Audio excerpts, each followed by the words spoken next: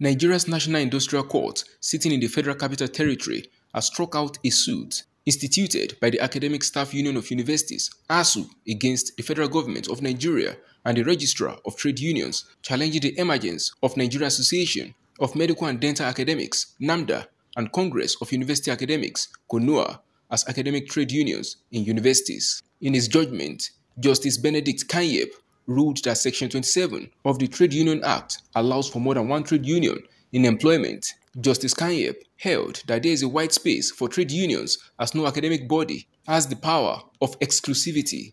The Industrial Court therefore declared that the then Minister of Labour, Chris Ngigi, and the Registrar of Trade Unions were right to have made the existence of NAMDA and Conua official. Speaking after the pronouncement, counsel to the federal government, Ita Enang, while echoing the judgment of the presiding judge, said the labor space in Nigerian universities is now open to Conua and NAMDA. He, however, stressed that more trade unions may emerge in the university environment in the future. Academic Staff Union of Nigerian Universities, ASUU, sued the federal government, the Federal Minister of Labour, and the Registrar of Trade Unions, and the National Association of Dental and Medical Academics, and the Congress of University Academics, claiming that the union should be annulled because ASUU is the exclusive trade union in the university labor space. So they came to court. So the court has today declared that there is a wide space to play and that there is no exclusivity by Academic Staff Union, and that the Ministry of Labour and the Minister of Labour, Senator Chris Ngige, the former Minister of Labour, was right with the Registrar of Trade Unions to have registered the two unions, Conua and NAMDA. The counsel to NAMDA said he was able to convince the court that his clients are widely distributed in the university and tertiary institution space, and they are integral to the training of doctors. In the same vein, the counsel to Conua lamented the humongous amount of money Nigeria loses to neighboring countries in the name of educational tourism, while recounting his ordeal as a victim of strike actions during his days as a student.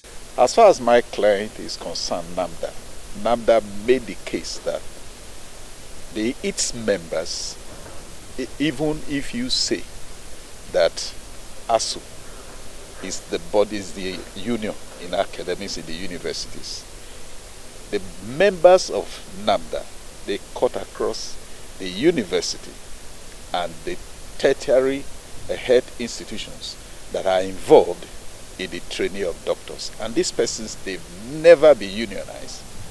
And so it will have been very bad if they are blocked, because the training of the medical and dental student cut across the university and the tertiary health institutions. The basis of my disagreement with everything that was going on, if you know how much Nigeria is losing to educational tourism, Togo, Ghana, South Africa, you should be shocked.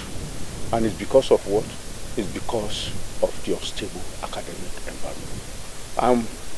The reason why I bought into Conua is that, one, we want a stable academic period. I was also a victim. Let 5 years of academic program, let it be 5 years, not 5 plus X years.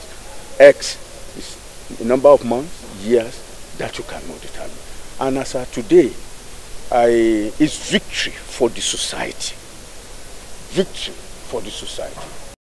The national president of Conua, Dr. Niyi Sumono, expressed happiness with the judgment, affirming their existence while stressing they are not a party to incessant strike actions in Nigeria's tertiary institutions. The court has vindicated the position of Conua from the word go, that there is no trade union monopoly, that there is freedom of association, and the court has just done that. So our reaction is that of happiness. We appreciate the court.